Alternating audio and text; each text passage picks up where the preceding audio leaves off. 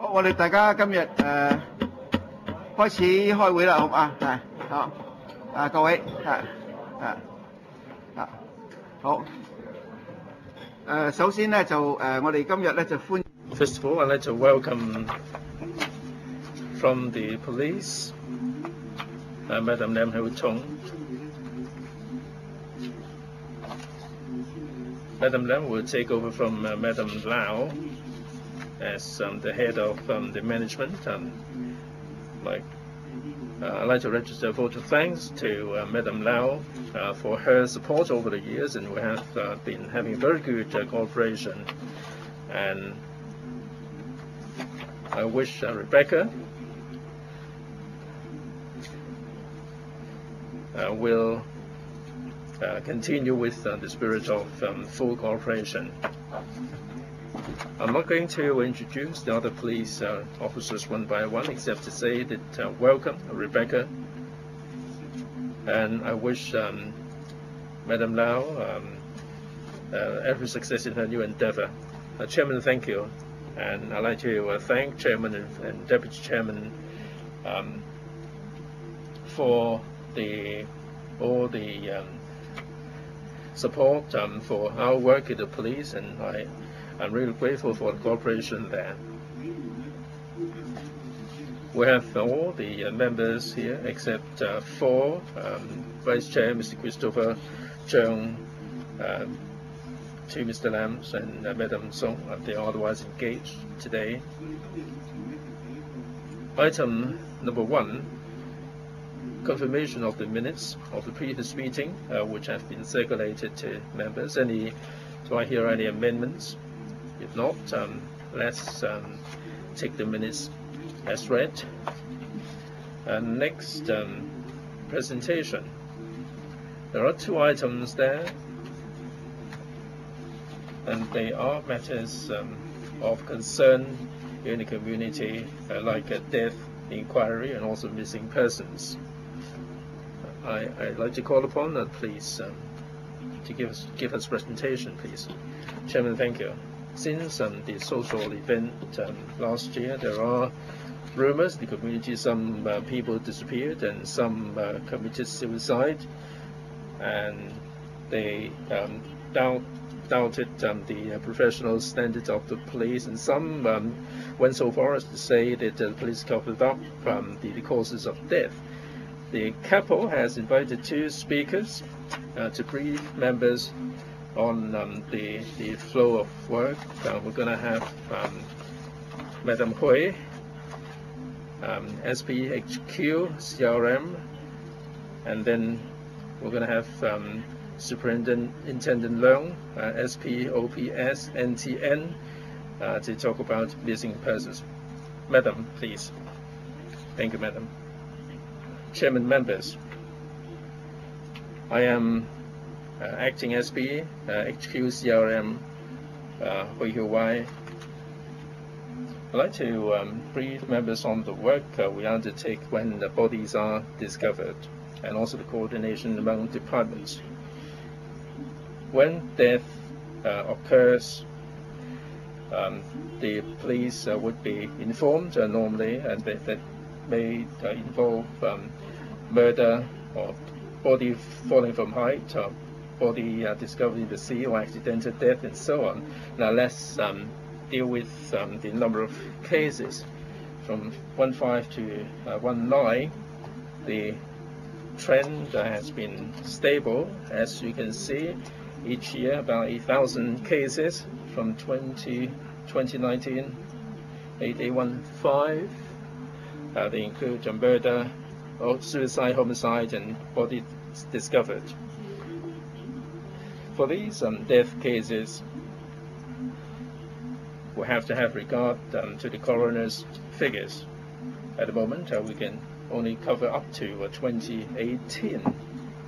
Now, for the 8,000 or so death cases, basically the police, after going through the preliminary procedures, will submit a preliminary investigation report to the coroner.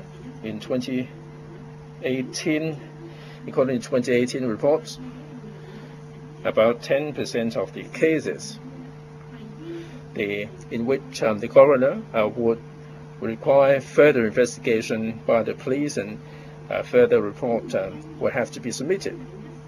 And 10% of the cases in which there would be inquest to be held. For 2018, for instance, as you can see, 8,543 cases that were dealt with by the police, in which 1038 cases the coroner directed a report to be submitted. There's about 116 cases an inquest had to be held. As whether a report has to be submitted or whether an inquest is held, the decision lies with the coroner. The factors that are taken into account in making the decision, I will be briefing members on that in greater detail.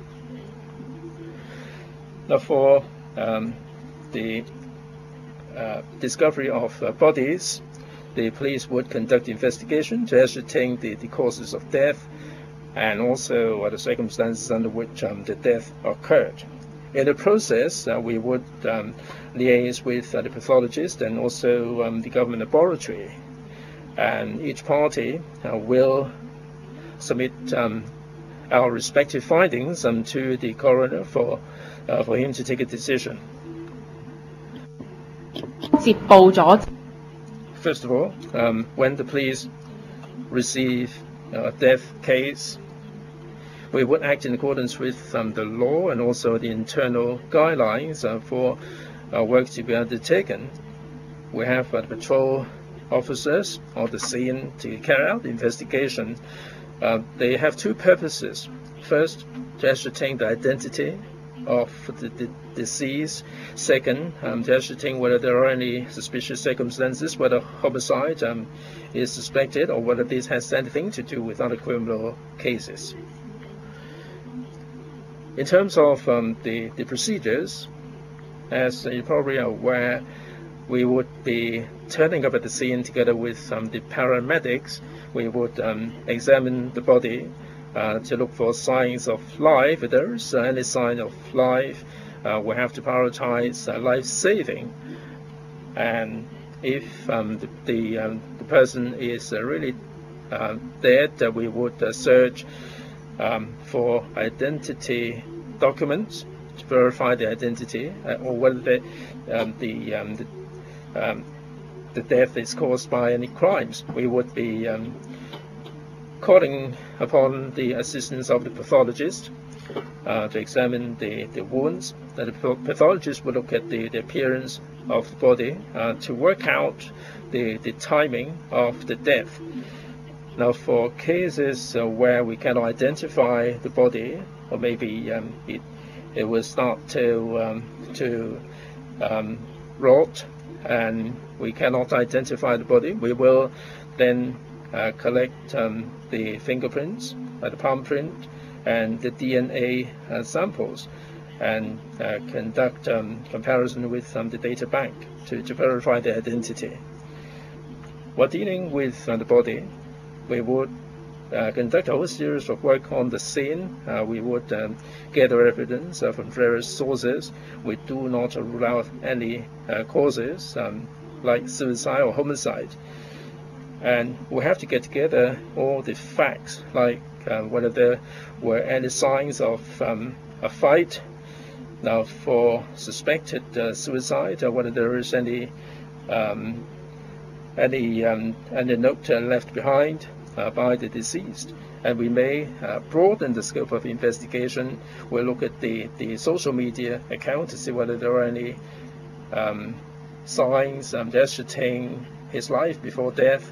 And we would see whether there are any CCTV footages, and also the telephone traffic, whether before he or she died, any communication with any particular party. And depending on the circumstances, we would summon different experts. And you probably noticed that we have the forensic officers to get the fingerprints. If there is any shooting, we will have the ballistic officers to offer us assistance. And in the process, we will keep in close contact with the deceased and to understand actually the life history, of the deceased, just like if they have a long chronic medical history, is there any actually attempt of suicide before, etc. We will also look at the site and then to see if there's any weakness to tell us the process, and then if so, then we will actually get the testimony from those weaknesses. And after all this evidence collection, and if we can identify any suspicion, and then we will try to look whether that the suspected or suspect will still on site, so we will try to arrest them. And then after all this, we will send the cases to the criminal department to further investigation of the case. And after handling the cops, and then after finishing all the related matters, we will call upon the Food and Hygiene Department, and then to handle and also to transport the corpse to the public mortuary. And after sending it to the public mortuary, we will call upon the family to identify the body. And in case of death, as you recall the graph, we'll work with the coroner, with the government chemistry lab, and then the coroner's duty is to certify the cause of death. And for everybody that sent to the public mortuary, the coroner will examine the body there to see if there's a special wounds, like a wound by the knives and other marks. And after the examination on the appearance, then they will send an initial report to the court.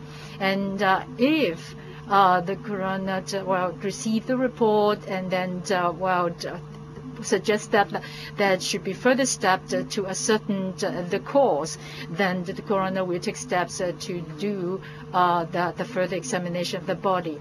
And then they might take the biopsy from the body, and then to do the further examination by the government lab. And of course, the government lab will oftentimes have to come to talk to us. The government chemists mainly identified and also preserve and then keep all this evidence from the site. And for instance, and then there might be some bio matters like hair, and then also some fabrics that is found on the body. Then they need actually to keep it, and then further analysis will be done on this evidence. And maybe there are other samples. These samples will give us a further evidence, like signs of fights, like actually handwriting, and also DNA, etc. And then these are all subjected to further analysis. And after all this investigation, and we need to report according to the coroner's ordinance, and there are the 20 cases of death that we need actually to report to the coroners, include like this unknown cause, the suicide, and also the death caused by the crime actions, and that they include the different circumstances.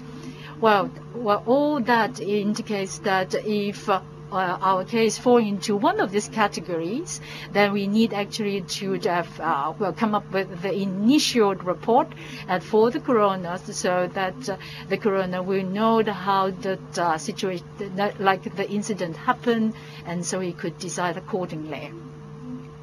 And the coroner, as I just said, the government lab and forensic experts, and then they will investigate the cause of death, and all evidence will be submitted to the coroners, and the coroner will investigate all things related to the case, and he is the soul of the case. He will, of course, read the initial report and other reports submitted by other experts. And at this particular stage, he will determine whether there is enough evidence and to decide whether that this death cases is with suspicion or without suspicious circumstances. And if he found there is no suspicious circumstances, he could decide whether that the investigation should stop or not. And he could also call upon the police to do further investigation, and then later on, then submit an investigative report. Coroner's, despite the initial investigation report, if he decides that there should be a further investigation, the police will do so according to the request of the coroner. And in the particular cases that the coroner find it fit to have independent studies, that he could also call upon the respective experts to do those investigations. Finally, the coroner will decide whether that an inquiry should be called. And in accordance to the coroner's ordinance, if actually someone died in the custody, then an inquest is needed, and then they need to be conducted in court. And the coroner, with 5 persons in jury, they can study the identity of the deceased and also the cause of the death. And finally, of course, the coroner will make a verdict, and then the verdict will include natural death, suicide, or homicide. And if the coroner decides that the cause of death could be eliminated or reduced by the improvement of certain circumstances, then he could make recommendations accordingly. And if he find other evidence, that he can refer the cases to the Secretary of Justice for follow-up. And in the different case of death, the police is responsible for investigation. And in the process, as you recall, that we work together with different departments closely. The coroner is the final decision maker, and then he will deliver the verdict. And in the process, the family and other interested persons could participate in the process. And this ends my report. I would like one clarification. Is the number that over 8,000 body found, that doesn't include those found in the hospital and that has already certified that by the doctors. No, yes, you're right. If the doctor already certified in hospital, that is not being included in the 8,500 or so. If there is no doctor in charge, and then he died in the emergency, then would that be included in this 8,000 or so? Well, except that, in the process, even in the hospital, that it actually involves some criminal offenses, then it will be included. And then, as I mentioned, that the 20 secretary that is reportable, or that actually exam, those are being reported within the 14 days and certification by the doctor. Any other question? Thank you, Chair. Thank you, Superintendent, for your detailed report. There are 2 questions. The first of all is that you mentioned about the process. Under different circumstances or a different situation that a body is found, whatever that circumstances, whatever the situation is the same process being deployed or undertaken? The second question, is there any example that there are cases that work otherwise? Or that do you need other approval for a different process to be undertaken? Or that this is compulsory? Thank you for your question. Basically, for investigation, even when the body is discovered in the different circumstances, like fallen from height or floating corpse, that I think basically the process is the same, is similar. It depends on the different cases, whether the different experts will be called upon. Well, sometimes you really need to call upon the electricity experts, etc. If we consider that is a criminal case, then we will call upon our team from the criminal department, and they will do further investigations on this particular case. And in the process, other than the police, we also mentioned coroners and also the inquest. I also want to suggest that the inquest of death is called upon after the coroner called upon after examine all the evidence and reports. And in some circumstances, interested parties, including family of the deceased or that employer from some industrial accidents, and or the Secretary of Justice, DOJ, and if they see it fit to call upon the inquest, then they can actually request from the court of first instance to see if that needed to be made. And that is quite different from what I just mentioned, but this is for the protection for the public. If the public see that they want to make actually the investigation from a different or alternative option, they can do so. But it means that if there is no certification of a natural death from a doctor, then the investigation need to go through the police and go through the coroner, and then the coroner will decide what to do next, right? Yeah. Any other questions?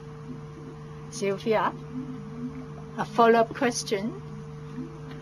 Well, the police will validate the identity of the deceased to see if there's any suspicion, and then whether there is suspicious circumstances or not suspicious circumstances, is it to the police discretion that they can decide on that? Well, thank you for your question. Well, I would like to ask another question. If not there's any suspicion, will it affect your investigation? What is the differences for the two different cases? Well, for those death with suspicious circumstances or with no, then I think that it depends on the different phase of investigation and the different person involved. Well, as I just mentioned, in the initial investigation, there are a lot of works involved. We will have an initial assessment, and then the patrol officer or the commander, after investigating the body and also the scene, then they will decide and then submit the report whether that is have suspicious death circumstances or not. So this is the initial report. So whether that there are the suspicious circumstances or not, for no suspicion, then this report will still go to the coroners, and then he or she will review all the reports that come to him to decide whether that is a suspicion or not. But for the police, will they find it is suspicious circumstances of the death is identified, then they will actually just refer the case to the criminal department, and our criminal team will go to the scene again and to do further investigation to see if there are other evidence that they could collect to build up the case. And so, well, with the government lab, independent advisors, etc., all this will go to do the coroner to make the final decision to ascertain the cause of death. So you can see that in the process, there are different phases, different steps, and the police can actually, give their advice to the coroner to make the decision. Right. Sorry. Right, let me add. If a body is found, you can imagine that there must be someone who called the police, unless we are talking about the bodies that have rotten.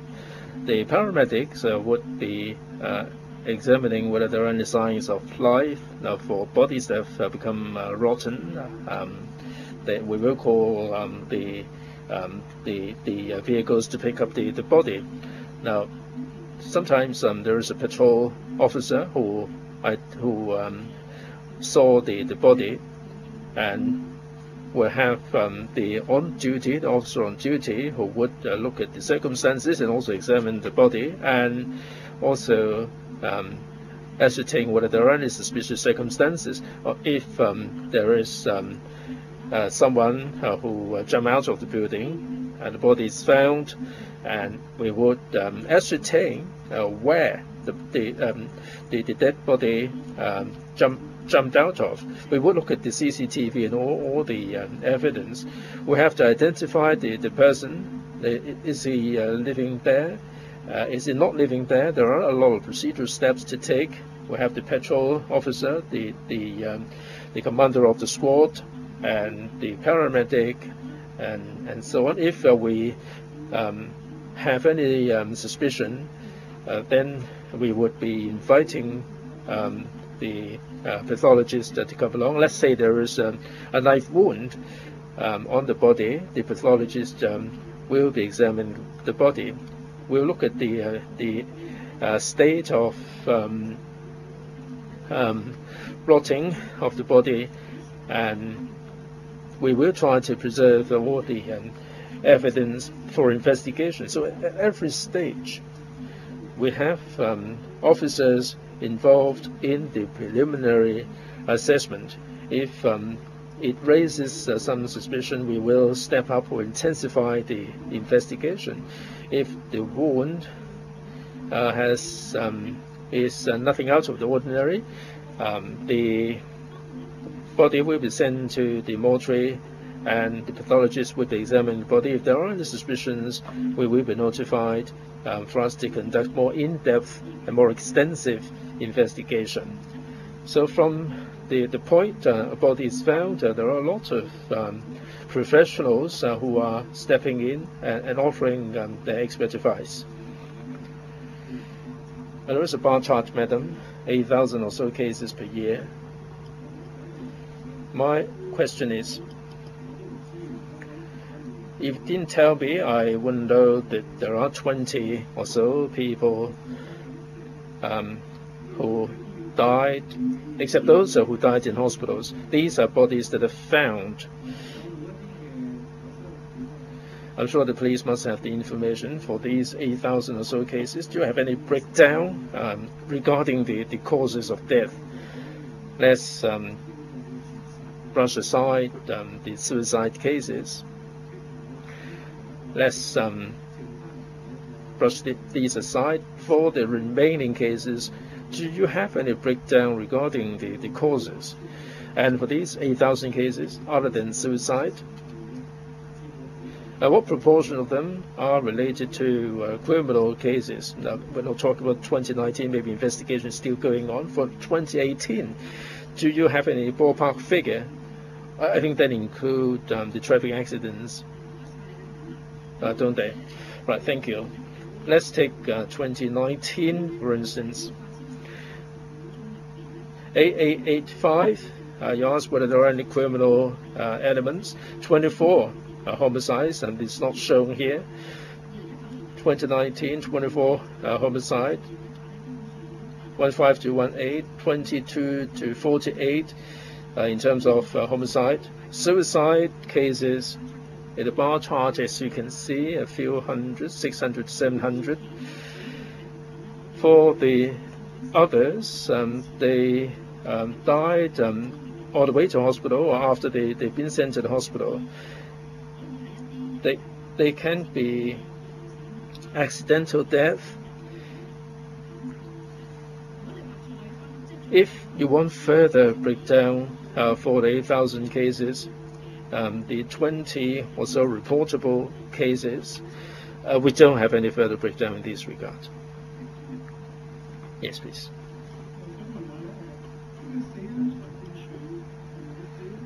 Now, for the coroner's department or the coroner's court, are they part of the government or are they independent? The court, yes. You mentioned the pathologists. Do they work for a different, separate department? Well, they work for the Department of Health. They are operating independently, aren't they? They're not part of the police. No, they are a separate department.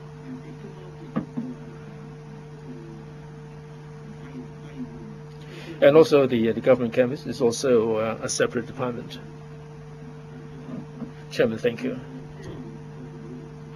Each year we have 8,000 or so cases in this category.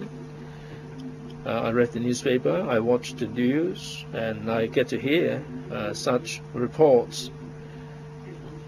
It seems to me that the number is far higher than I thought there are from the media. The media do report them. Now, when would the media become aware of these cases? Do the police have any system to make the announcement regarding these bodies found? As members of the public, do we get to hear about these reports? Thank you. Right. There are different sources for the media. Say, for instance, there are some people who report the cases who would also post this on the social media, and the mass media would become aware of this. And the PPRB also has a mechanism whereby the media would be notified for them to cover the stories. So they do have different sources to become aware of these cases, although we do not know when they would turn up at the scene. Sorry if I may add, for the PPRB, each day when we receive these cases, we will have a system to disseminate a message to the ISD and also the mass media. There is also another source. The media would station at the A&E departments, and if they find any cases of interest to them, they would follow up. Any further questions? Yes, Alex, please. Chairman, thank you. Thank you very much for the detailed presentation regarding the death cases and the investigation. If you may share with us, now for these complaint cases against the police, how do you handle them? Are you referring to complaint cases concerning the discovery of bodies? Now, over the past few years, we haven't received any complaints regarding the discovery of dead bodies. Maybe there may have been cases of impoliteness. In terms of the procedural steps, there may be complaints, but regarding the discovery of bodies, we haven't received any complaints over the past couple of years. But that's the complaints are relating to the procedural steps, not investigative steps. Now, for homicide, suicide, or discovery of bodies over the past 3 years, we have not notched up any complaints, not in the files. My recollection is that in the course of investigation, we didn't have any complaints. There were some odd complaints about the handling of the property or possession of the deceased, and some felt unhappy about the situation. Any further questions? If not, shall we move on to the next presentation, missing persons.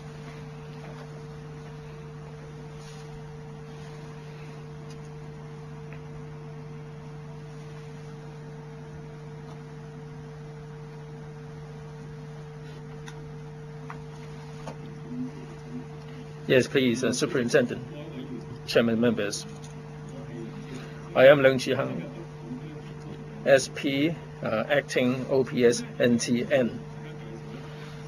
I'm going to brief members on the investigation of missing persons. There are two parts to my presentation. First off, I'll be talking about the missing person cases all over Hong Kong, and then I'll be moving on to the investigation.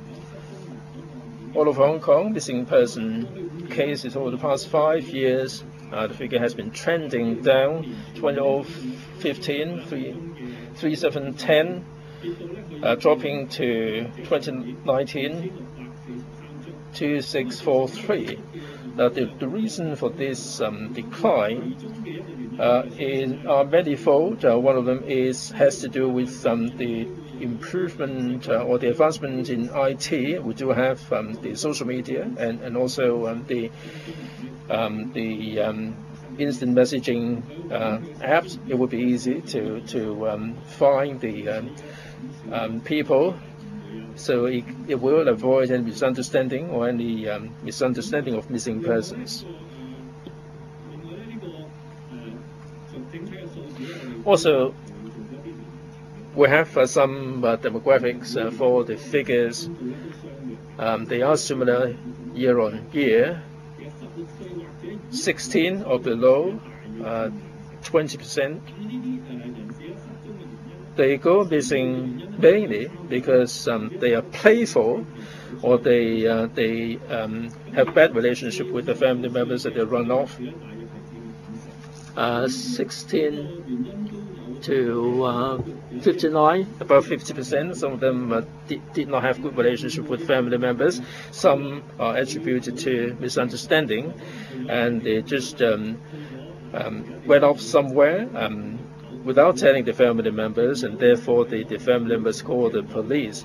Or some told the family members that they were off to work, but in fact they went somewhere else. And it was found that they didn't turn up for work, and the family called the police.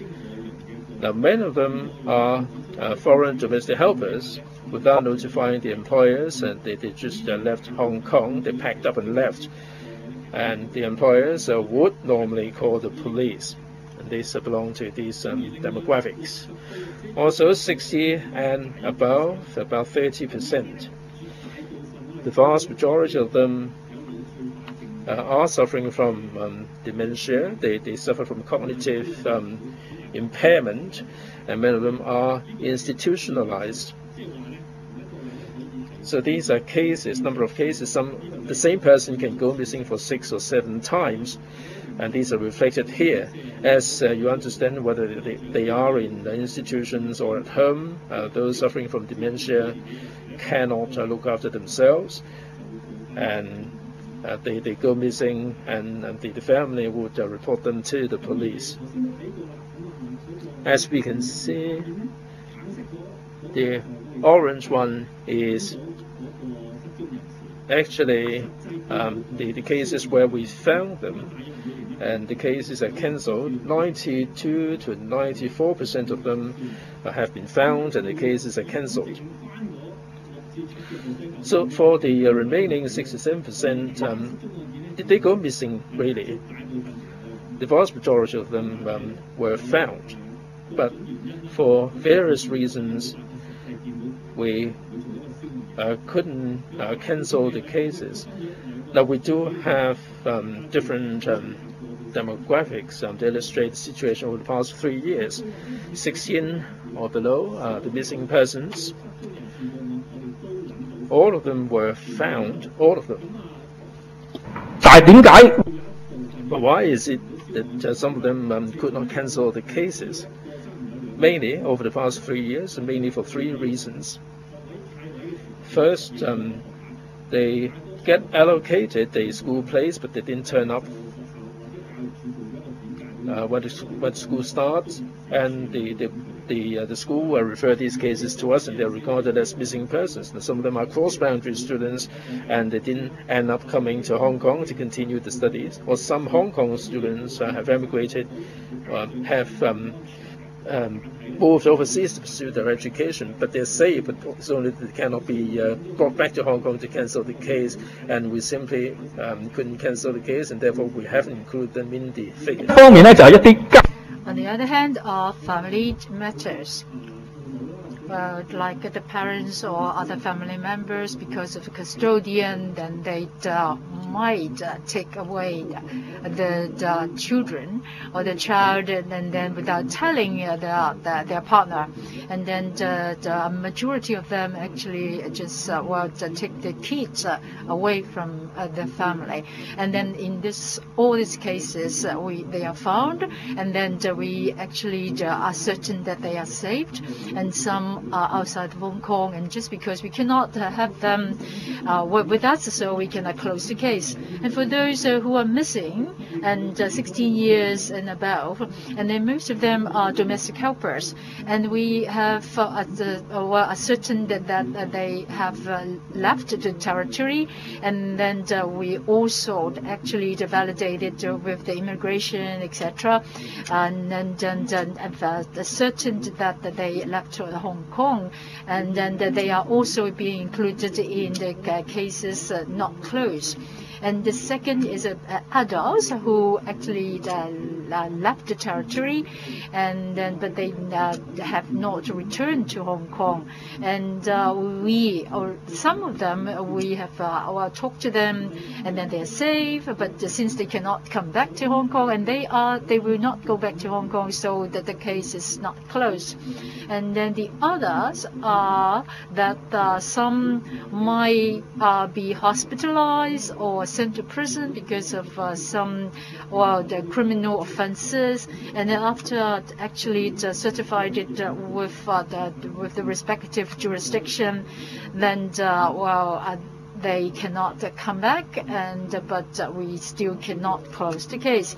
So I would just give you some figures to have a brief impression. For the past 3 years, there are still 61 cases falling in the category of 16 and above. So it's about 1% of this category. And now I would like to go to talk about the investigation. And the investigation will involve 5 departments, and they work together and also lead the whole investigation. So the channel of reporting the case, the most common is 999. They can call, or they can go in person to any of the police station and then report the case. And some are referred by the social welfare department or the education department, and some may be referred to us by the jurisdictions from other countries. And so because sometimes we will actually help mutual assistance in finding the missing person as well. So we have that kind of collaboration. And for missing persons, there are some misunderstandings by the public. The public sometimes thought that, for a missing person, that you only can report after that person is missed, is not found after 24 hours or 48 hours. But this is a misunderstanding. As long as you are worried and that someone is missing, and then you're worried about the safety, you can make that report to the police. And it is not true that only the family can do the report. Anyone who has a social contact with that person, and then who are concerned about the safety of the person, can do the report as well. Well, in terms of investigation, after receiving the case, and the frontline officers will disseminate the information so that the police on the street can find that person. We also request assistance from other government departments that include the immigration department, because we want to see whether they have already left the territory, the correctional department, and also the welfare department, because that might be possible that there are cases in the files. And sometimes that the social welfare department also operates some of the shelter homes that the missing person might be one of the residents there. So that we have the basic mechanism to find those missing persons. For those priority cases, we also have some existing mechanisms to exchange information so that we can find the missing person as soon as possible. Other than that, according to the information provided, like that they are lost in the proximity of where they live, or the places they go often, and then we will try to work with that person who report the case to go around those places to find the missing person. Well, as I mentioned, in the headquarters, they will go more in-depth investigations to find the missing persons. Well, first of all, it's like actually joint actions. That cover mostly people do hiking. And then sometimes we don't know where that happened, and then so we will mostly work with the fire department and then actually other departments. Sometimes we last for 6 to 7 days for those search, and then and there are cases that we can find those persons after several days of search. And then we also called upon emergency assistance. For instance, we have asked for telecommunication companies to help us in cases like suicide. And then there are cases that we have succeeded in helping suicidal case. Some of them are taking drugs, and some are actually burning charcoals, etc. And of course, the public also, the police through PPRB will appeal to the public for help. There are the social platforms that we can look into.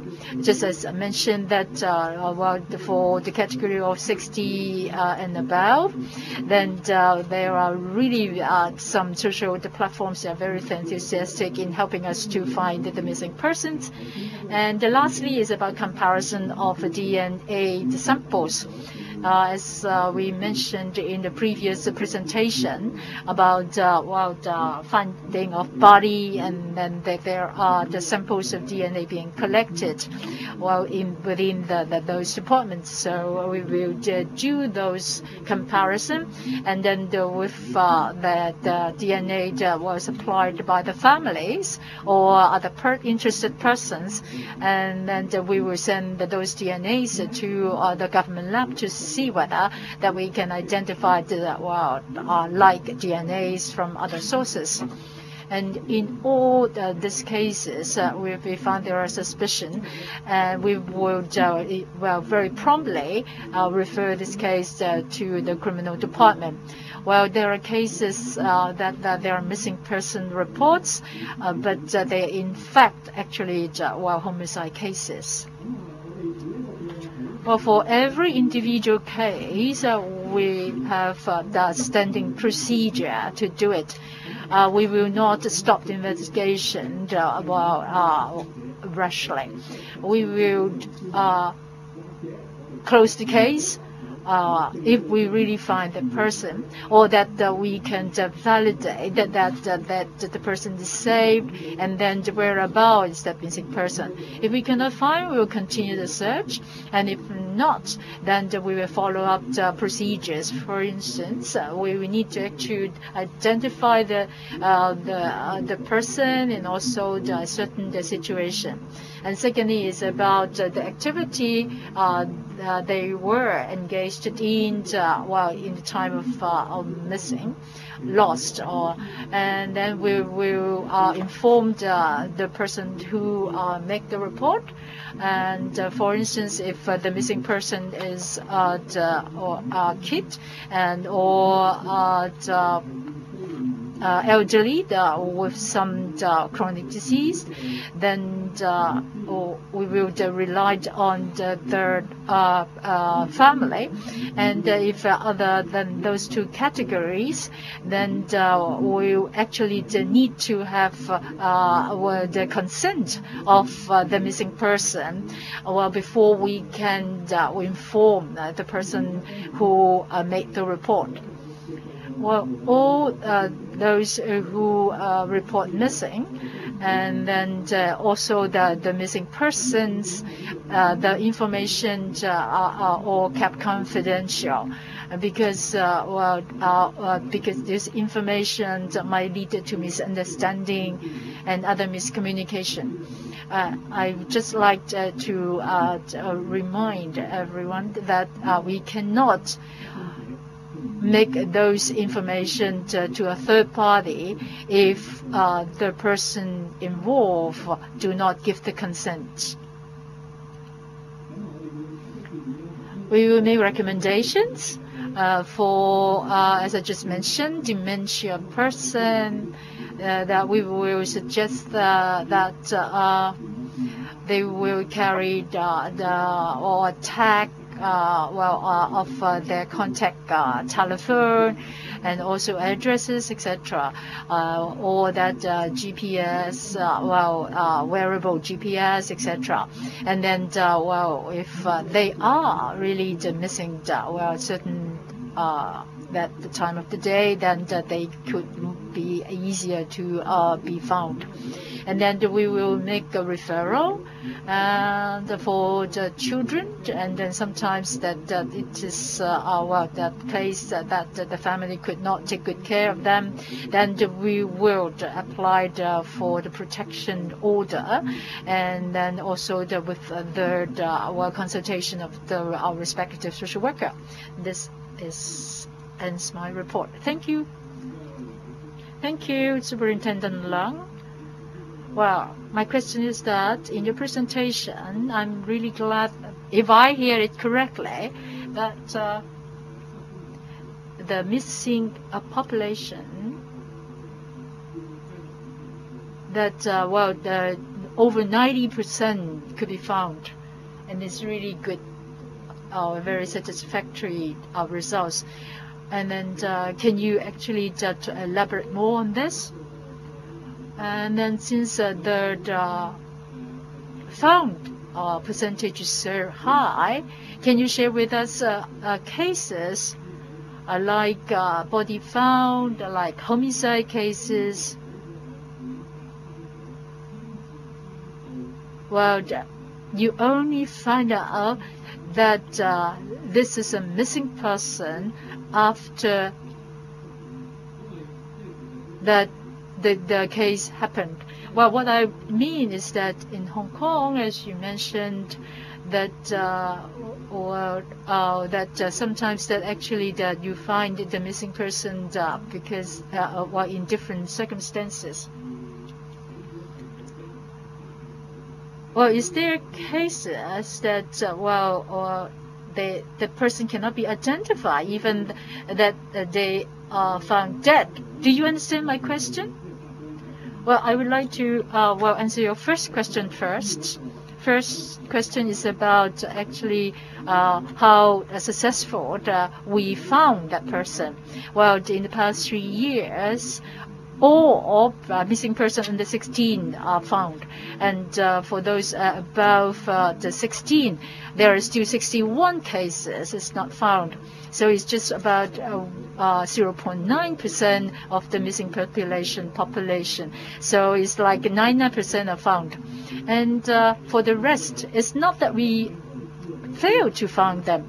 The case is just that we know where they are, and then we need to ascertain the safety before we can tell the interested persons. And then, well, you mentioned about whether that we only know that they are reported missing after we find them dead. We don't have those well figures, and well, we have come across the different circumstances. Well, just as I mentioned, in the process of investigation, when we are doing that missing person investigation, that well, we only have the information from the person who reported the case, like they have not returned home after a certain time or date. Then, so we will actually follow the track of the missing person, like going through the CCTV, or that we found out that they have not left home after coming home, and things like that. In some cases, someone left the premises with a large suitcase, and we would refer these cases, these suspicious cases, to the criminal investigation team. And in these cases, they no longer are missing person cases. For dead bodies found, we would follow the relevant procedures. And the first thing they would ascertain is the identity of the deceased. From our data bank, we will know whether this person is a missing person or not. If I may add, now this is another way of looking at the detection rate. In 2019, the missing persons, 93% of them are found.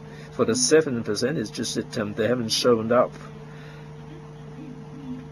Members can interpret that as the detection rate for the missing person cases.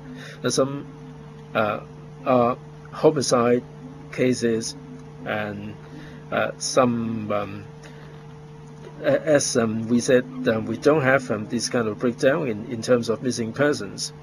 We bring up these two topics because these two topics are interrelated. If we find a body, as you recall, the first thing we have to do is to ascertain the identity, and then we can cross-check with the missing person unit. The two units are intertwined. In our contact with the families, not all of them are living together every single day. Some would consider it a normal thing for one of the family members to go missing for 10 or 12 days. And if we find the missing persons or the dead body, we will notify the family members. So it sounds as if we are separate departments, but in fact we do compare notes, we do work hand in glove to ascertain whether there are any criminal elements. Now, have you found a dead body and there is no identity on him, and you cannot simply verify the identity? In our criminal investigation, yes, and there are cases like this. As we said, we would get hold of the DNA samples for comparison. Now, there can be a lot of evidence that will be followed up on. Like Chairman, you said, if there is no identity upon discovery, if there is a corpse with no identity, we would find out what actually happened. We would look at the DNA, and in Hong Kong is a populous place. We do have CCTV, the octopus cards, and the criminal investigation teams will use all sorts of methods to identify the body and see who this person really is. Superintendent Leung, if I may put a question to you. You said at the beginning of the school year, the student doesn't turn up, and the school will report a missing person to the police. Have I heard you wrong? Over the past 3 years, in 2019 is less often. Before, yes, there were cases of referrals from the school or from the Education Bureau. They don't call the 999, but we do have liaison with the schools, and they would refer cases to us to find these people. We just classify them as missing persons. Right, understood? My question is, why is it that the school or the Education Bureau doesn't inform the parents first? That sometimes they would send their kids to another school without notifying the government, or they would send the kids abroad without notifying the school. I think the first thing to do should be to inform the parents. And the parents might say that I was off to the UK and there is no need for the police to step in. Right, to answer your question, in most of the referral cases, they have taken these steps, but in fact they couldn't find the right people, and that's why they refer the cases to us. The parents might leave some contact information, and they would contact the parents interested, and they cannot get anywhere that they would call the police. Those below 16, we are particularly concerned about these people going missing. So we would try to locate them to make sure that they are safe enough. Even on the part of the police, even if we do something extra, we're delighted to do so. Right, maybe I've heard you wrong. The parents or the Education Bureau must have ascertained the missing person before they call the police. I think that explains the situation. Superintendents, I heard about the bodies found, and with the bodies there are deaths, and also the other presentation was about missing persons. If I may put a direct question here, over the past year or so, from the media, I learned about people who died without any bodies being found. So are these cases not covered in these two reports? There are a lot of media reports about deaths in Hong Kong. You know where I'm coming from, I'm sure.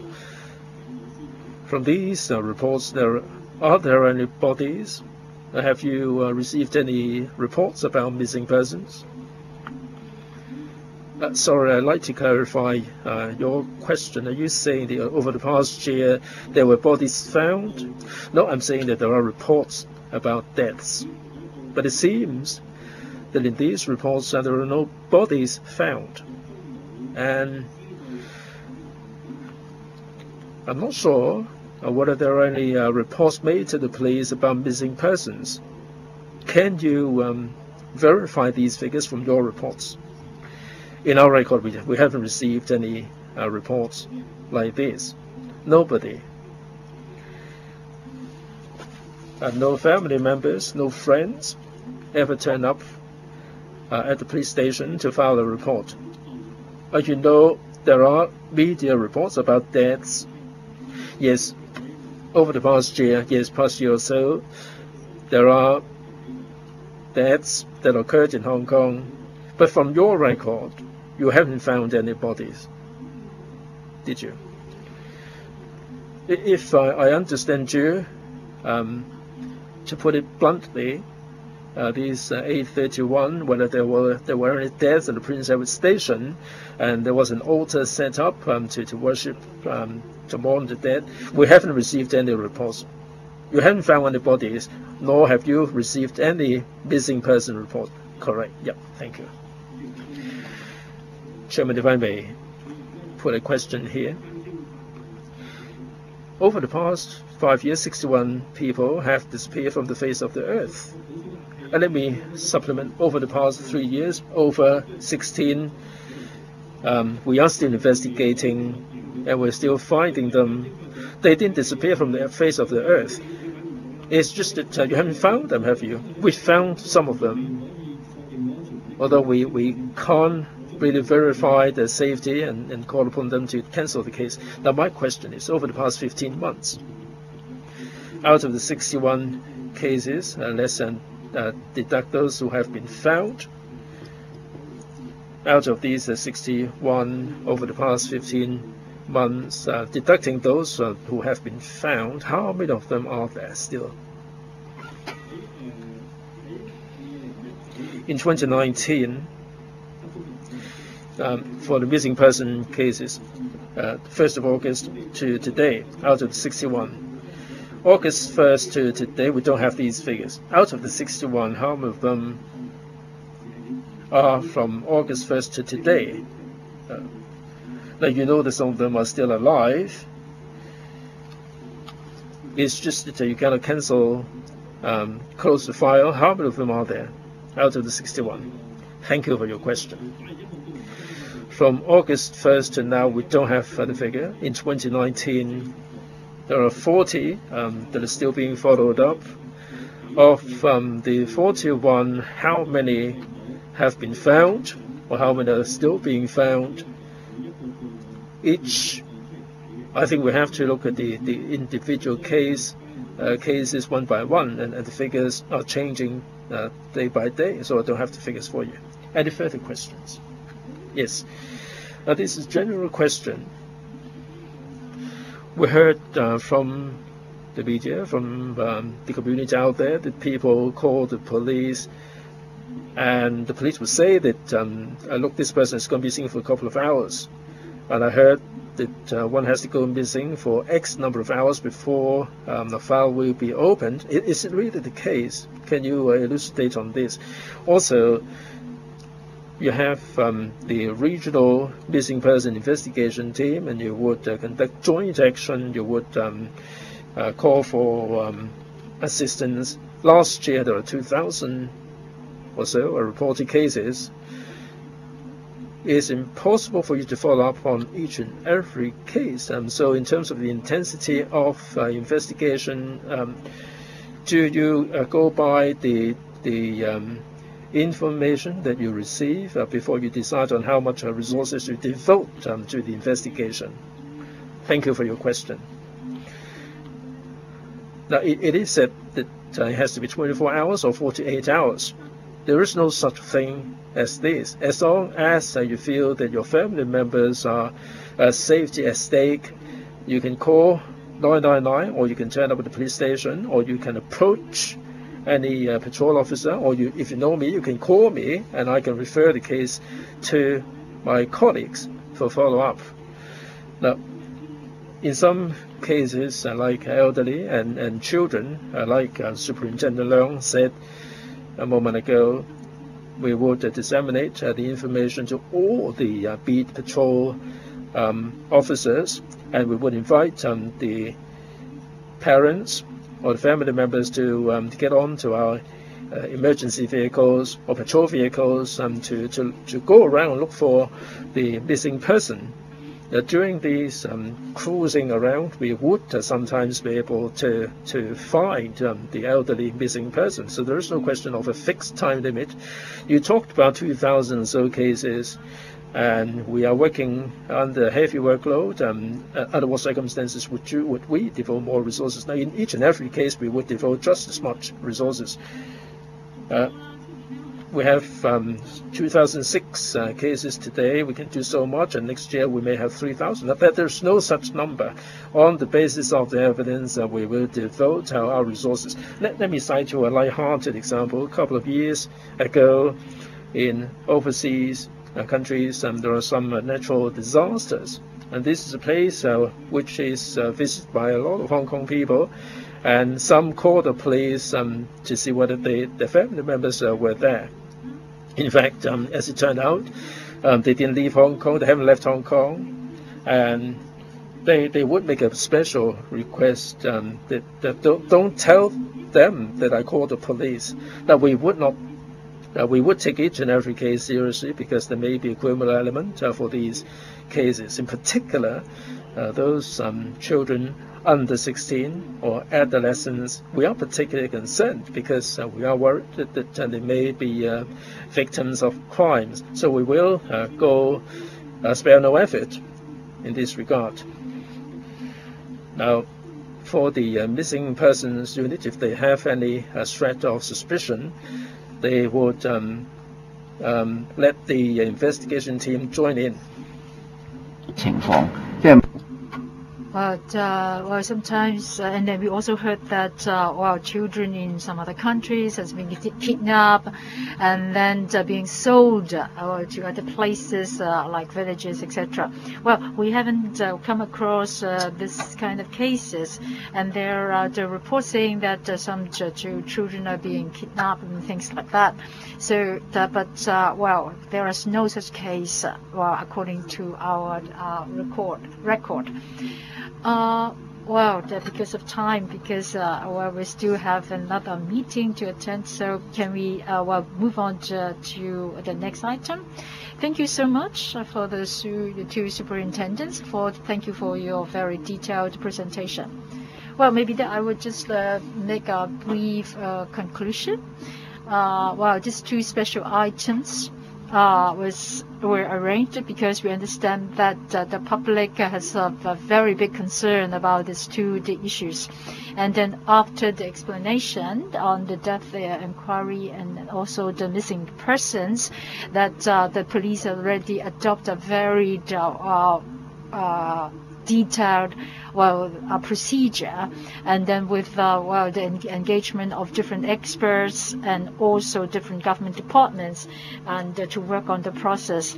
Whereas IPCC said, and then well, that it is really actually well, important that we understand that we cannot cover any death cases or any missing person cases, or now that we have well, so efficient communication system and also so many well, concerned parties in Hong Kong, we will well, fight for justice for each of these death cases and also for missing persons that report to the police. If there is no other well, questions, we will give the floor back to the chair.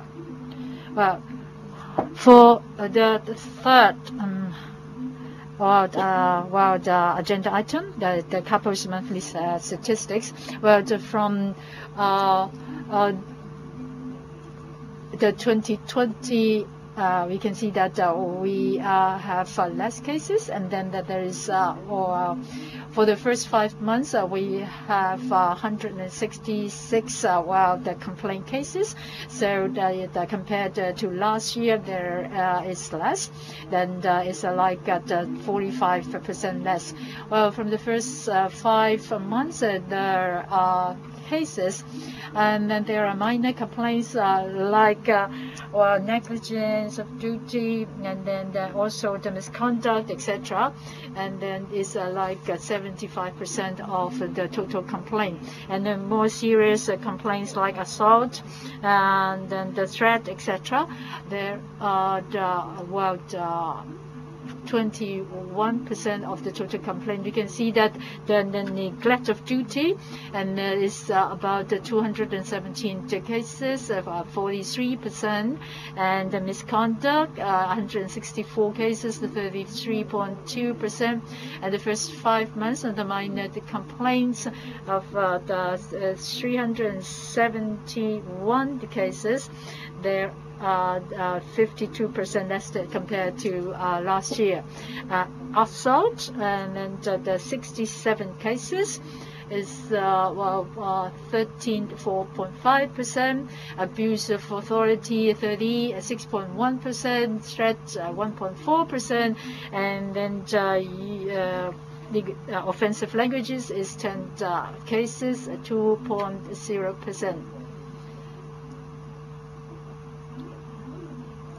So compare the first 5 months with 2019, the neglect of duty is at 213, so there's a decrease of 31%, and the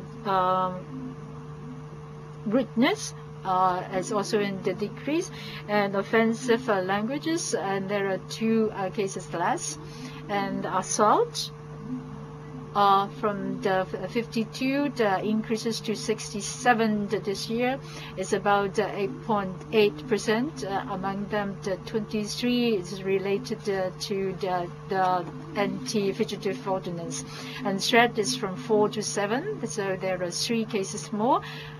And then the abuse of authorities is increased from 10 to 30, so 20 cases more, and 200% increase.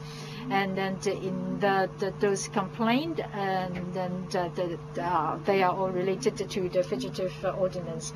And the fabrication of evidence is 3 cases less. So this is my report about the monthly statistics. Any questions?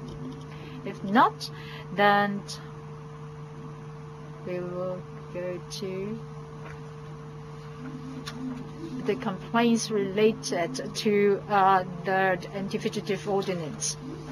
Well, until the 5th of June 2020, the total complaint received is 1,844 cases, and the complainant is 8,120, and 601. That means that the 32.6% are the reportable complaints, and then the notifiable complaint is 1,243 cases. In the reportable the cases, they are minor. The complaints, it's about 6.8%, and misconduct is 210. And the offensive language is 17 cases, and the serious complaints is 200 some, and assault is 107, and abuse of duty is 113, is about 18.8%. Fabrication of evidence is 0.3%. Well, among the 8,000 complainant, that means that 8% are related to the 601 reportable cases. And then we have already keep into contact with 80% of them, and 117 food investigation, and then 144 withdraw the case, and 8 resorted to simple the resolution, and then 50 of them have not decided how to handle this complaints, and then 52 is not traceable, and then 134 have not actually responded to our request. And then the notifiable cases is 1,243 cases. We have already contact 1,440, is about 19.3% of them. We have already tried to contact 5,427, the remaining part, but they have not responded to us yet. And then some, because they do not leave us any valid contact, so we cannot talk to them. And then the 184 are still to be contacted. I would like to report the notifiable cases according to our ordinance. That if that is a reported complaint by the third party, they are being classified under this category. But despite that, the CAPO still needed to give a summary of the notifiable cases and then the reasons for the categorization. If the IPCC do not agree with that they can request a CAPO to reclassify it to the reportable cases. That means that the CAPO cannot just make the categorization on its own. So from until the 5th of June 2020, we have received actually 1,243, and then it involved 7,473 complainants, and that is about 92% of the complainant, and then they are being classified as notifiable cases. Within this 102.43, about half of them, and that is 53.3, they are the people who made the complaints regularly. And the purple and the blue, and then just actually both one and then the second complainant, and then they already make complaints that was like 30% of the total cases. And then the second is that there are sample complaints. That means that they had were templates, and then they sent out and then for people to do the complaints. And then about 57.6%, 4,301, and then doing this complaint by templates. And since they are not a person of the case, and they are just actually getting the information online or duplicating information of the cases online, they can't even supply and some detailed information about the case. So it actually creates a lot of difficulty for us to follow up on the cases. And when we try to contact the complainant, and we will contact them through the email or the postal office or the telephone number, and then all this conversation will be recorded. But until now, over 70% have not responded to the CAPO. And of course, each case is different, but CAPO will handle the cases in a fair and impartial manner. So this ends my report.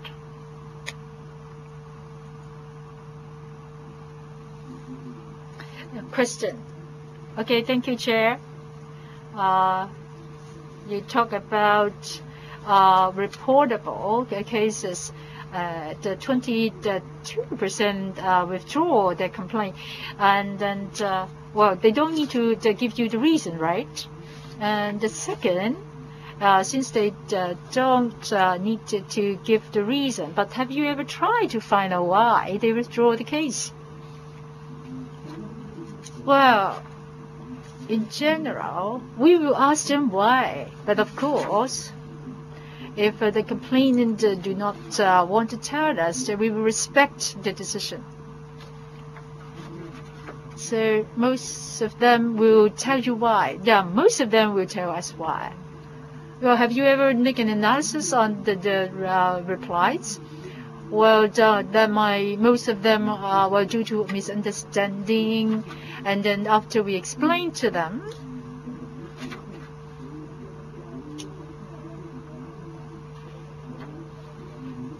they realized that there is no severe mistakes committed by the police, so that's why they mostly choose to withdraw the case. There's the standing procedure, right? Yeah, we have a standing procedure.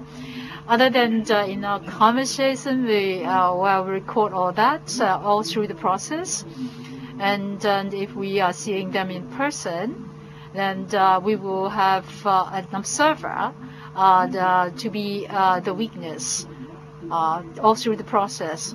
And if they decide to withdraw the case, then we will have more senior officer to the certified and to confirm that the person knows that they are going to withdraw the case.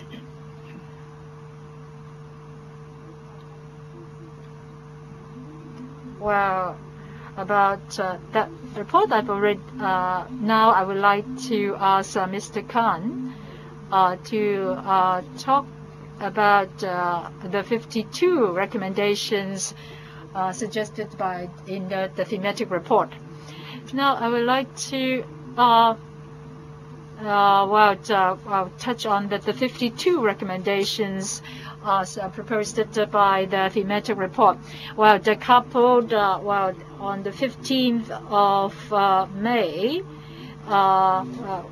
complete report on the incidents that happened during the period. We put a lot of emphasis on the report, and we thank very much the Secretariat and also the team to come up with such an excellent report and also the 52 recommendations. And the police are really grateful to the chairman and the Secretariat for meeting the 4 staff associations on the 19th of May and listen to the views of the associations. Now, regarding the recommendations of the thematic study, the Security Bureau has formed a task force, and on 28th of May the first meeting was held, which was chaired by the Secretary for Security, Mr. John Lee. In this task force, we will be following up on the recommendations. We had the Deputy Commissioner attending the meeting with the S4S. During the meeting, the Secretary has mapped out some key directions with the task force, and there are 5 different areas for these 52 recommendations. The police will set up 5 working groups to focus our attention on the follow-up of the recommendations. The first one is to strengthen the dissemination of information and review of relationship with the media. Second, review the use of force. Third, the improvement of the temporary custody. And fourth, the police deployment. And the fifth is the internal training and coordination. They are headed up by the assistant commissioners. After the first meeting on 28th of May, the 5 working groups have already swung into action. Last week, between 8th and 10th of June, the 5 working groups have held the preliminary meetings to work out the scope of work. In July, these working groups will hold their first working group meetings, and the Bureau will be attending the meetings as well. And they will be ascertaining the complexity and urgency of the matters and come up with the ways to review and follow up on the recommendations. We will be reviewing the existing mechanism to identify areas for improvement, how we can enhance the training and enhance the strategies and come up with improvement measures. The working group will be submitting progress reports to the task force of the Security Bureau. The SB task force will also be submitting working reports to the Chief Executive. In August, the first working report will be submitted to the CE, and there will be periodic or quarterly reports. The police will stick with the existing mechanism. We use this joint meeting platform to bring the IPCC up to date on our work. We attach a lot of importance to the recommendations. We will work alongside the task force of the Security Bureau in order to improve our quality of work. All right, I'd like to report to members that the chairman of a number of working groups and myself met Mr. John Lee, the Secretary for Security. He assured us of all the steps that you took us through a moment ago. We'll follow up on this. Chairman, thank you. Mr. Khan, I'm delighted to hear that the police attached so much importance to the 52 recommendations.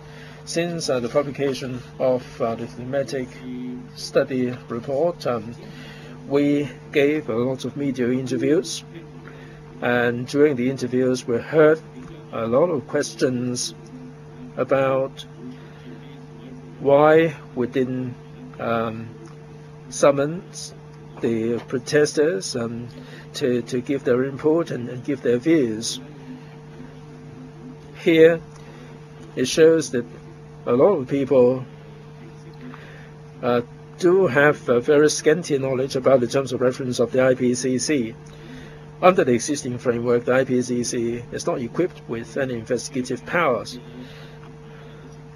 And under different circumstances, we have been explaining this to the public. In November last year, the international expert panel came to Hong Kong. We have already talked about the extent of our terms of reference, and they know full well the extent of our powers. We have met a lot of people, and we have made all sorts of arrangements. During the 7-month period, when we put together the thematic study report, because of the extent of our powers, we have invited some university units to conduct an investigation, to conduct some studies, including the CUHK and the University College of London. And you mentioned the working groups within the police. I think you can look at the perception of the stakeholders, and I hope that you will incorporate the perceptions of different stakeholders, the members of the public, and all the other stakeholders' views and perception in this regard. Let me add, in the 52 recommendations, we have taken reference from the study reports of CUHK and also the UCL, University College London, and this is really something for reference. Any further questions? I appreciate that during the protests and rallies, there are conflicts between the police and the media. I hope that the police would review the existing mechanism and give clear guidelines to the frontline people in order to minimize any complaints or any conflicts arising. Chairman, thank you very much, Anne, for the comments. One of the working groups is about the dissemination of information and the relationship with the media. This is one of the priorities of that particular working group. In our day-to-day work, we will enhance the colleagues' understanding of the relationship with the media. As you're probably aware, we have more liaison teams on the scene to deal with the working relationship between the media and the police. This working group certainly can do more to avoid the conflicts and the friction that were mentioned by Anne. If I may follow up on Anne's point, I think this is a two-way street. The police have to do their work, and I hope that your working group will be liaising with the Journalists Association. The journalists should be aware of the fact that they have to be mindful of their own personal safety, and they should exercise some self-discipline. And I think it is really a two-way street. Thank you, Chairman. Thank you very much for your comments, and we will have regard to all different angles. Thank you very much, Mr. Khan. The last item is CAPO's criminal and disciplinary checklist. Chairman, the checklist is in the enclosure. I've got nothing to add. You don't have anything to add, right? Okay, good. So members have read that. So item number 4, any other business, any AOB items?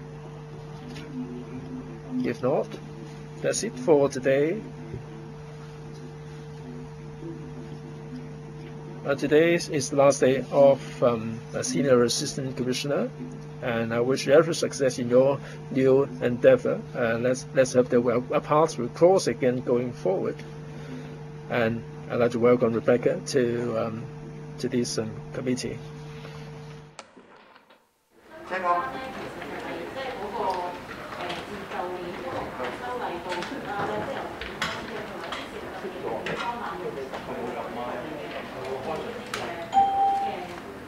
嘅投訴咧，咁其實到而家咧，即係譬如話去到投訴警察課，即係譬如話傳媒向投訴警察課投訴嘅一啲即係調查結果，到而家即係都成年啦，都未有一個即係調查結果嘅時候，咁其實你作為監警會主席，會唔會覺得其實呢一個係個情況係好唔理想咧？係一個程序嘅問題嚟嘅，所以呢個程序咧，其實我哋啲同事咧，尤其是謝副主席咧，嗰個委員會咧，不斷咁樣係去即係睇緊嗰個情況嘅啊。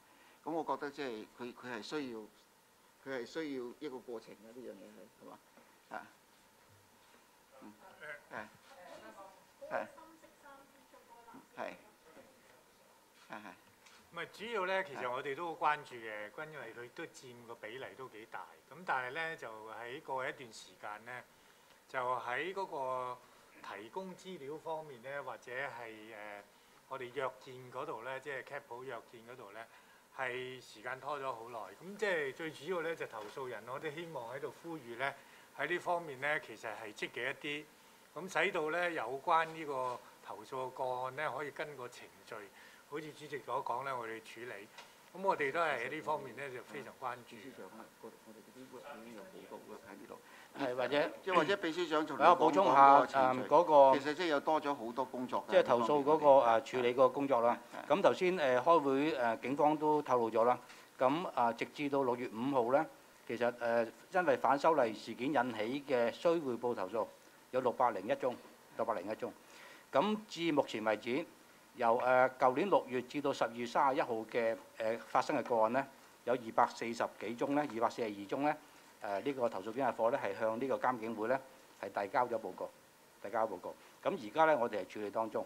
咁呢242個案裏邊咧，其實咧就係有經過全面調查嘅咧有55宗，有98宗咧投訴人咧係話即係撤回投訴嘅，有82宗咧係無法追查嘅，另外7宗咧就係透過簡便嘅方式咧就係即係處理咗。咁就而家嗰242個案件呢，其實我哋已經就120個案呢，係提出咗360個質詢，就向呢個投訴警察課。咁呢個質詢呢，其實好需要，因為點解呢？頭先都講咗，有啲個案呢，佢係撤回投訴啊。咁其實呢，我哋唔係話投訴警察課交俾我哋話撤回就係撤回嘅。咁我哋呢係需要呢，係攞多啲資料，譬如話真係聽翻嗰個投訴人同投訴警察課嗰個電話錄音係講啲乜嘢咧？係咪自願啦？係咪？或者佢有冇講其他嘅嘢啦？咁樣。而另外有啲話無法追查嘅，就係話我哋要求佢係要再俾多啲資料我哋啦，或者係再去揾翻啲記錄。被投訴人可唔可以再揾得翻出嚟咁樣？或者有啲現場嘅閉路電視啊、錄音啊咁樣。咁喺呢度嚟講咧，我哋係會全力跟進。我哋都講咗。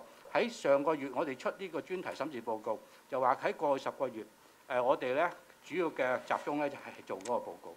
但係呢個報告咧係會幫助到我哋去睇而家即係嗰啲個別嘅案件。咁所以而家第2個步驟咧就係話嚴重投訴個案委員會咧，我哋係會全力去做。咁就頭先你講到一啲即係使用武力嘅個案，點解嗰個時間會咁耐咧？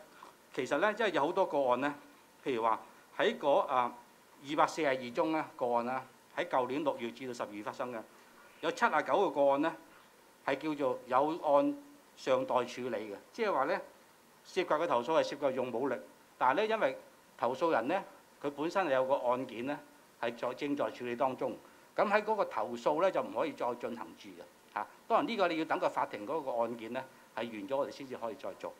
咁而家為止我哋已經係處理咗嘅，或者係回覆咗呢個投訴人嘅，就有主要個案件咧，主要係涉及一啲行為不當，譬如話啲粗言穢語啊咁樣。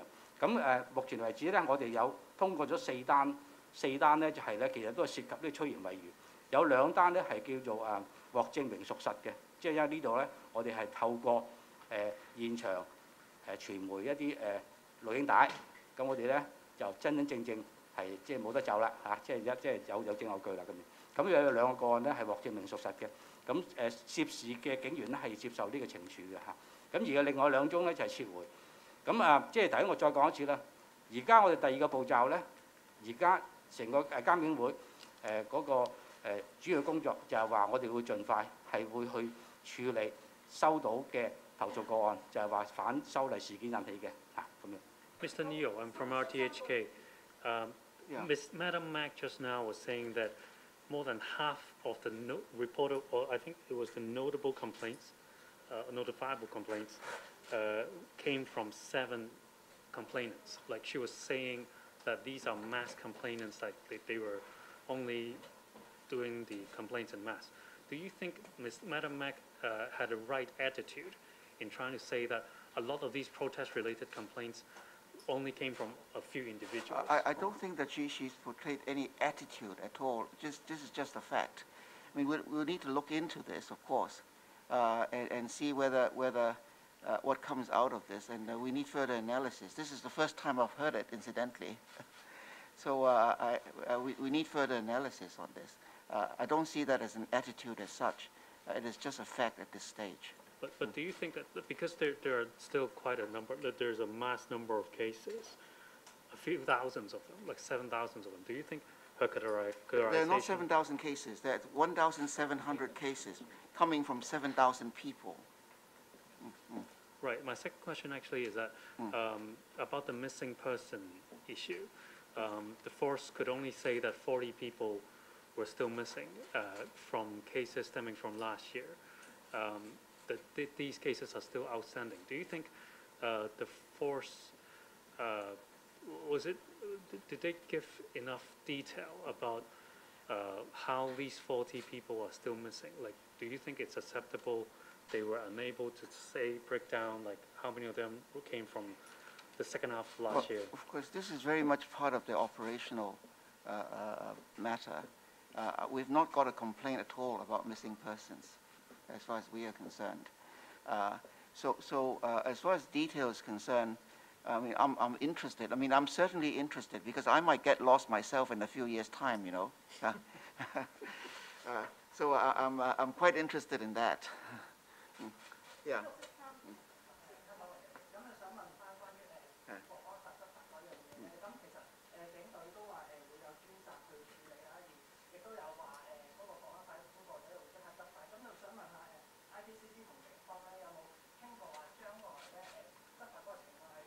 誒絕對冇，我講聽點解，我講聽點解先啦。因為點解咧？國安法未出嚟，我哋而家都未知道嗰個國安法係點樣嘅。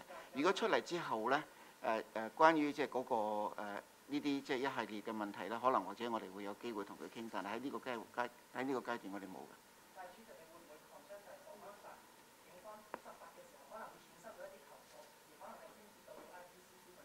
呢方面你會唔會關注同埋？呢樣嘢喺呢個階段度我關注唔到嘅，因為點解咧？我首先要睇翻個國安法點講先啦，係咪啊？當然，如果國安法係對將來嘅投訴係有關係嘅時候，我哋一定會關注嘅。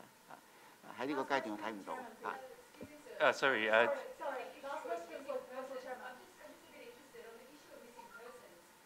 You made light of the fact that 40 people are still missing. I don't make light of it incidentally. I'm not making light of it at all. This is a question for the police. They're concerned that they've been murdered or committed suicide, Yeah. it's not an issue to make light of. I have not made light of it at all. Why do you say I make light of the fact that I might get lost myself, in fact, in a few years' time, in fact, which is well possible. That is the only light part. I don't make light of it at all. It is very, very important that every single person is accounted for in Hong Kong. And that's what the police is doing. Sorry, Tony. If I can turn to a wider aspect. Sure. In the U.S., we've seen officers in these police brutality being sued, suspended, the law being changed in weeks after the protest. 1 year after Hong Kong's seeing all these protests and it's returning, none of the officers, in a sense, were being held accountable. Do you feel there is a delay where justice is seen to be done? And what's your advice to the chief executive on that? Well, first of all, secondly, your term is expiring in another year. You explained, the government cited, you explained the personal reasons that led you to these decisions. What's the personal consideration on that? Well, my personal consideration is very simple. In fact, when I took up the job, in fact, 2 years ago, I did tell the chief executive, because of my personal circumstances, I've been sick for a long time, in fact, and my personal health may not allow me to, in fact, to do the full term of 6 years. So that's the personal reason. I have no other personal reason, really, for that. As far as people being held accountable, of course they should be held accountable. That's why we have a complaint system.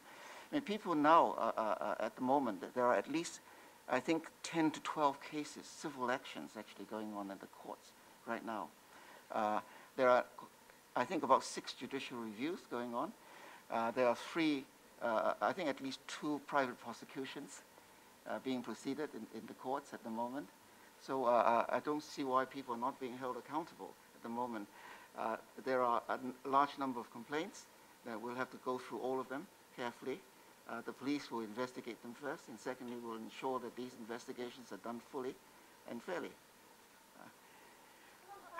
Yeah, I'm very sorry. I do have to leave because I have I have to leave you to the meetings. Yeah. Okay. Yeah.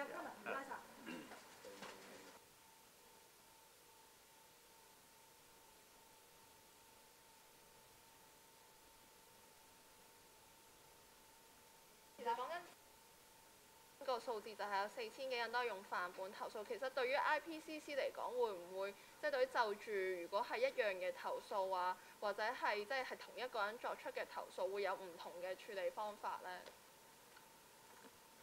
其實我想澄清下，頭先投訴經濟課咧，佢係作出一啲即係喺收到投訴一啲分析嚟嘅啫，即係話啲背景啊或者乜嘢。咁其實咧同一個投訴人。 佢可以就不同嘅事件作出投訴。咁當然我唔能夠當一個個案嚟睇啦，即係佢可能8月11號佢逼咗個投訴係嘛，跟住9月1號佢有一個投訴，咁其實兩個投訴嚟嘅嚇。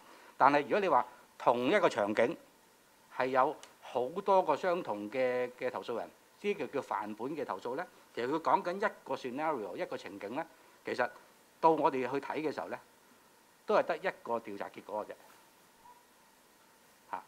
我希望即係解到你俾你聽嚇，有兩種情況嘅嚇。因為頭先阿 Madam 講嗰個咧，就話有2個投訴人咧，一個就每個都做100幾個去投訴，佢係可能係不同嘅場景嚟㗎嚇，唔係同一個場景嚟㗎。但係亦都有啲情況係同一個場景咧，可能有好多人去投訴呢個同一個場景嘅嚇。咁我想 clarify 你嘅意思，秘書長你嘅意思係指即係。 佢頭先講嘅呢個數量嘅多少，同佢係同一個人對你哋進行調查嘅投訴係咪冇影響嘅？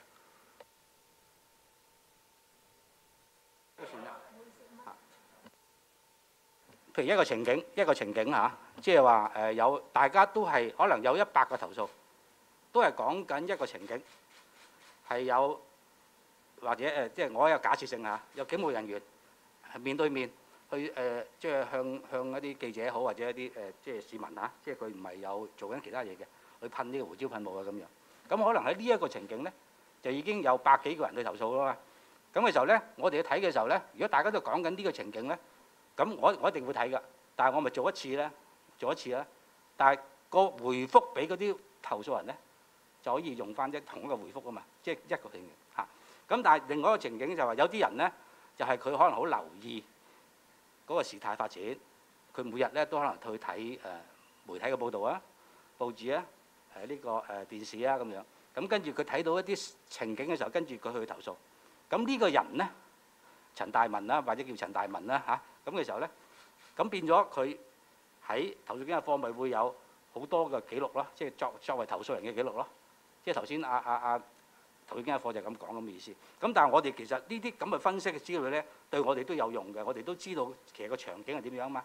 好簡單，601個需匯報投訴個案，其實我哋都會lock咗係大概有23%咧，其實係記者投訴嚟嘅，即係嗰個投訴人咧，其實係記者嚟嘅。咁其實我哋咪知道嗰個即係由呢個反修例事件引起嘅，其實咧有1/4係一個大概1/4啦，23%啦，就係記者現場記者。另外咧27%咧就係被拘捕人士，而另外50%咧就係一啲其他嘅市民啦嚇，佢受到影響咁。咁所以我哋其實係喺嗰個數字嘅分析咧，我哋都會做好多分析嘅。咁等我哋知道更加了解成個過程係點樣啊咁樣嚇。或者我直接啲問啦，即係我意思係指你會唔會視呢堆即係呢幾個人 repeatedly 去投訴嘅係作為一個惡意嘅投訴，而令到佢喺個處理投訴過程當中，你對佢投訴嘅 merits 又好，個指控又好，咩會有特別啲嘅處理咧？唔係，我諗先講翻咧，其實簡單講，頭先講咧，同一樣嘅投訴咧，可能投訴人唔止一個嘅，但係佢投訴嗰個個案都可能一個。反過嚟咧，亦都一個人咧可以投訴好多種唔同嘅場景。頭先講，其實每一樣嘢咧，我哋都會根據嗰個事實，佢投訴嗰個問題，我哋去睇嘅。就好多時候咧，即係大家都知，有陣時投訴人嗰個即係詳細資料未必有，但係個投訴最緊要投訴本身個性質同埋個案嗰個資料咧，我哋係最關注嗰樣嘢嚇。咁啊，每一個個別嘅投訴嘅個案，譬如一個人佢投訴5樣嘢，每一樣嘢我哋都睇嚇。就另外頭先講啦，如果同樣一個投訴一個個案，但係有好多人都投訴嘅，咁都係其實睇一樣嘢。咁呢個最主要嘅就係個案個情況。或者我補充翻頭先嗰度啦，其實我哋嘅睇法咧就係話頭先嗰啲數目字係一啲統計嘅數字，同我哋睇啲個案係絕對冇牽連嘅。即係話我哋有啲統計嘅數字係統計到係16歲以上、16歲以下咁樣。至於我哋16歲以上嘅投訴同16歲以下做嘅投訴，我哋都係同一個尺度、同一個方針去到睇嘅。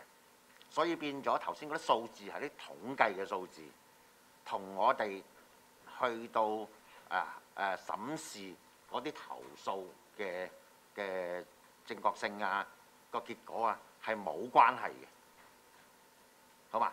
有一個場景有100個人投訴又好，有1個人投訴又好，我哋都係睇同一個場景咁解嘅啫。咁所以唔好覺得係話有3個人就投訴咗200次啊咁我咪照睇係咁睇法啫嘛，就唔會影響到話因為佢投訴過200次，所以我就會係加重或者係減低咗佢嗰個投訴入邊嗰個份量，或者一個證據嘅可靠性，好嘛？係，你好，我係信報記者黃展熙，想問翻就係因為之前呢個前國際專家小組小組個成員就 Clement Chan 都有有講到就係話咧，就批評就話監警會嘅報告其實做嗰陣時候咧，就對於警方提供嘅資訊就冇一個批判性嘅思考，所以都想睇翻你哋點樣去回應。其實係咪你哋覺唔覺得你哋去做嗰份報告嗰陣時候對於警方提供資料係完全淨係一味接受啦？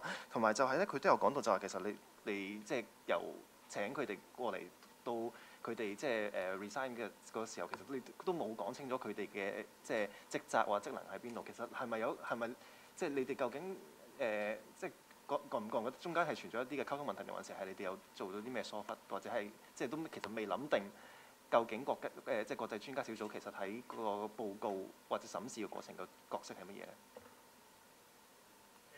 嗱，我哋即係揾國際專家嗰陣時好清楚嘅，其實都知道佢哋嗰個即係可以提供到乜嘢協助俾我哋，呢個好清楚。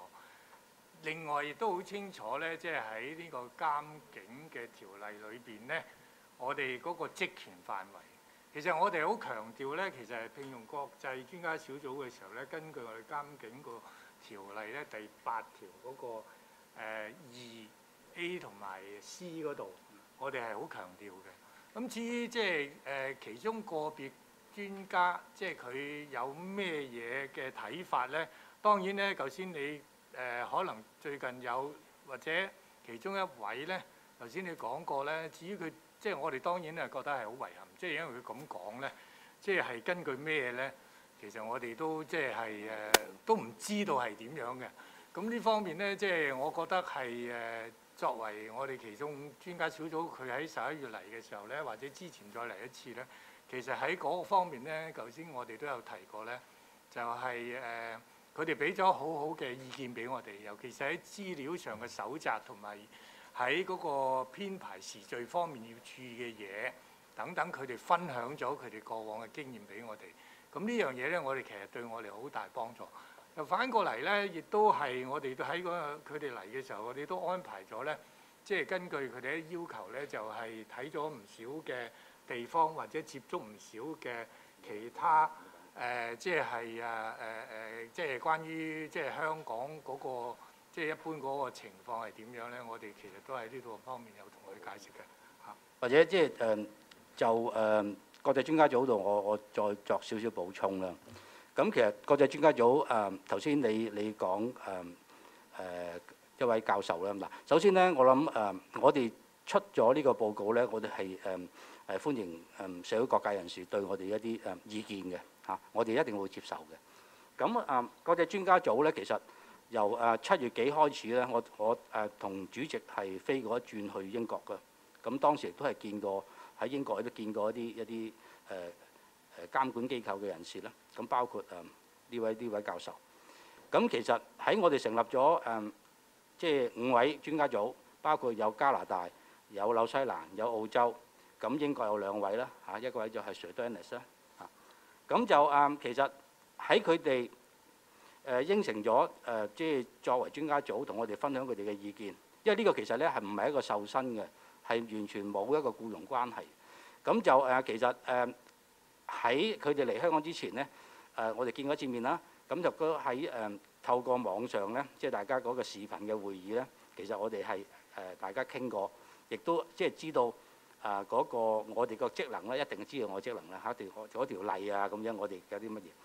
咁我相信呢一個國際專家組，佢哋係知道，一定係知道我哋而家嗰個職能。只不過咧，就話喺做嘢嗰個，即係嗰個要求 expectation 嗰度咧，期望咧，即係我哋就會話喺而家目前法例賦予我哋嘅權力底下，我哋盡量去做一份報告，履行我哋嘅職責。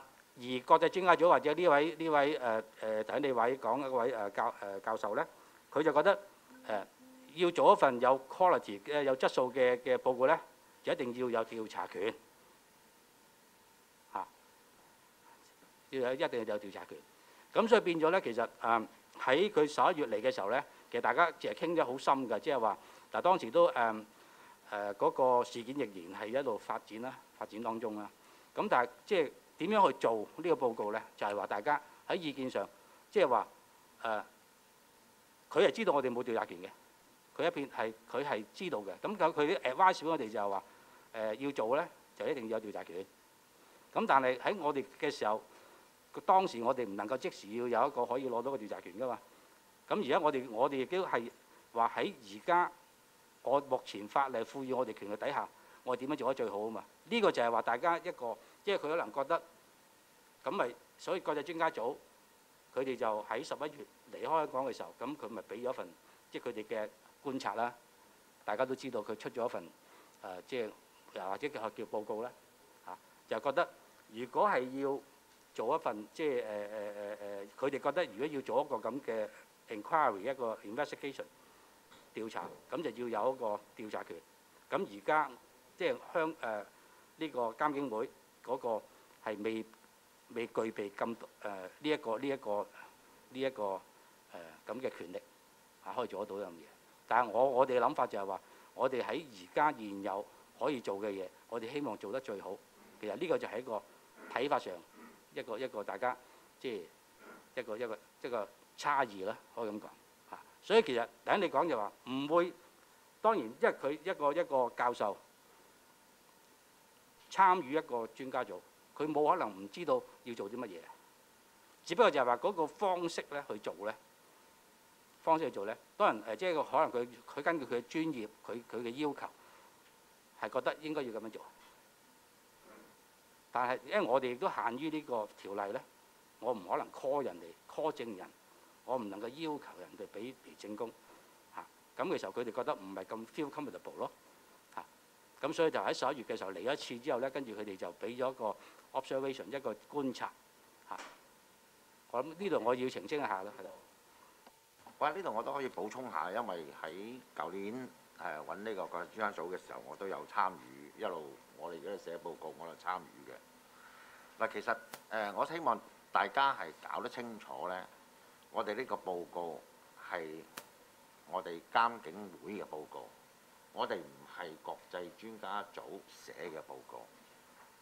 咁我哋監警會做呢個報告之時咧，我哋都要知道咧係有，因為我哋係以前未寫過咁樣嘅報告嘅，所以我就希望係有一啲國際專家組，而係嚟自咧，我係用嗰個係普通法嘅國家，有經驗嘅人，做過調查嘅人，佢哋俾啲意見，份報告係點樣寫咧？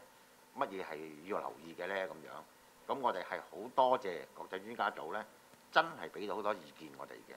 所以一個簡單嘅例，我哋係寫親任何入邊嘅嘢咧，嗰個出處都唔係一個嘅出處嘅嚇，我亦都有好多注解喺度嘅，亦都咧係寫出嚟嘅時候咧係要得到有關轉注啊等等嗰啲嘅機構嘅同意啊等等嘅嘢，所以你睇翻我哋個報告咧係好多係注腳喺度解釋翻我哋呢啲嘢嘅來源喺邊度嗱，但係其中有一位嘅專家咧就話喺佢嘅經驗嚟講咧，佢覺得係要有個調查權落去做嗱。喺佢嘅國家或者佢嚟自嘅地方咧，同我哋香港有唔同，佢哋係有某啲情況之下就有調查權嘅咁。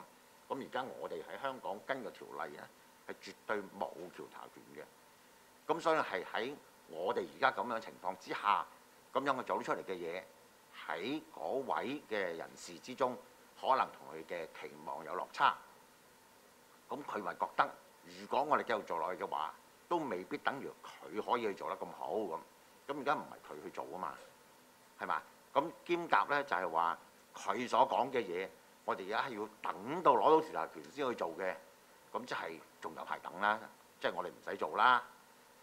咁我哋係喺我哋嘅權力範圍之外，喺我哋法例容許之外，盡咗個能力係將嗰個事實擺出嚟咁解。咁佢表達咗個意見，唔等於話國際專家組對嘅意見對我哋冇作用。佢係事實上係俾咗好多寶貴意見咧，俾我哋去睇下我哋點樣去寫份報告嘅。咁亦都係一個事實上，我哋係冇調查權。咁佢認為有調查權就會唔同做法啦。咁係一個佢個人嘅事啫。咁亦都睇翻下國際專家組有5個人，一個人講啲咁嘅嘢啫。點解會係嗰個人講嘅嘢係咪等於佢一個人講嘅嘢代表晒嗰5個嘅成員咧？咁樣，咁我都係冇辦法可以批評到落去。不過如果大家嘅話，都可以睇翻下人與人之間睇每一件事都可能有唔同嘅觀點。咁我哋點樣取捨啦？我能夠補充嘅咁多啦。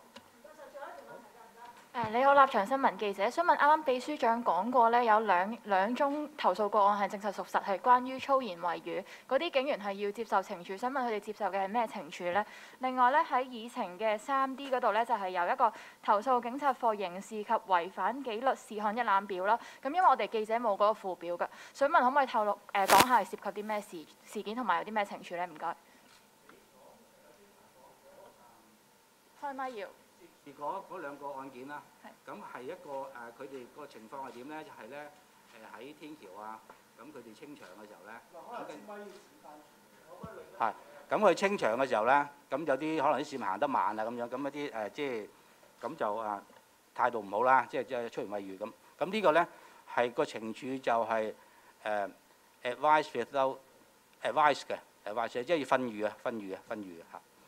咁另外一個咧，你講我哋頭先又話開會講其中一個跟進嗰啲紀律嗰啲啊，嗱嗰個咧就係點解咧？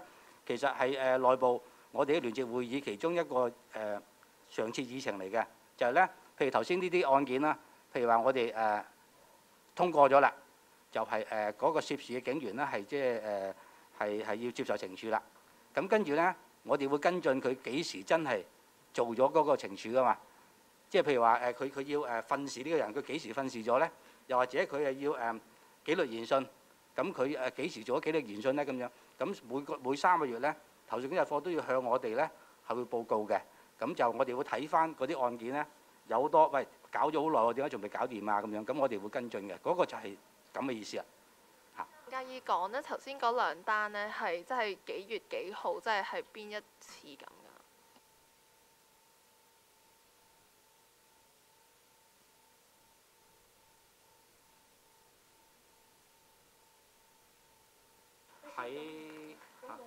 佢俾佢，係咯，喺一啲清 dispersal 清場嘅時候，喺嗰啲天橋啊咁樣，就係呼喝佢啊，跟住講嗰句粗口啊咁樣。